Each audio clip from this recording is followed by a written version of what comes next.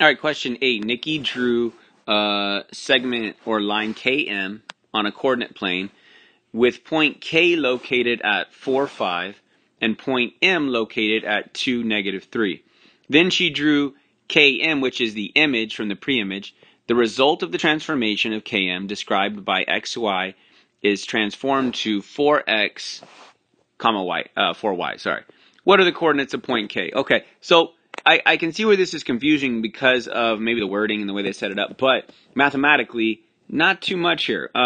Nikki drew, let's go back to the beginning. So Nikki drew this line right here, KM, on the coordinate plane with point K, so I'm just going to write it out. Point K located at 4, 5,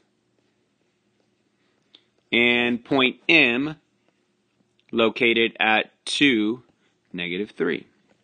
Okay, then she drew KM, which are like the dilation ones, so it's going to be like this, not the dilation, I'm sorry, the transformations of these real quick. She drew image KM, the result of the transformation of KM described by 4x and 4y. Well, what does that mean? Are we adding 4? Are we subtracting 4? Well, we're multiplying by 4.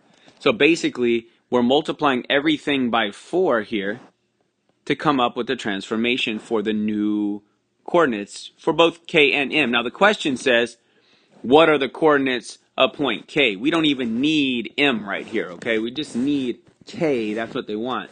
Well, we're multiplying by 4. So you're going to multiply them both by 4. 4 times 4 here is 16. And 5 times 4 here is 20. So point K is 1620.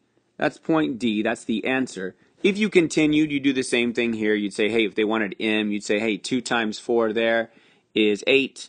And you'd say also 3 times, -3 times 4 there is -12.